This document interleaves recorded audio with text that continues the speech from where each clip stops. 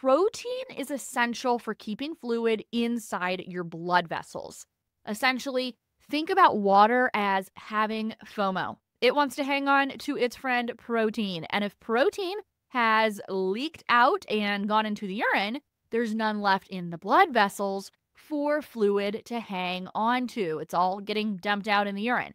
Water says, peace out. I'm off to go find some protein. So it just leaks out. And the nearest place that it can find protein, it leaks out into our tissues, into the interstitial space. We call this third spacing, and it causes a massive amount of edema. So now we're dumping protein into the urine, fluids going out into the tissues, and two organs are going to jump in to try and help us out here. First and foremost, the kidneys. They see, oh my gosh, we're losing fluid. Panic, panic. We need fluid. Let's turn on the RAS system. Do y'all remember?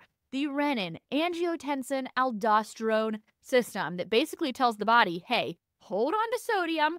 Water follows salt, so we're going to hold on to water. Low fluid, turn on the RAS system, hold on to water.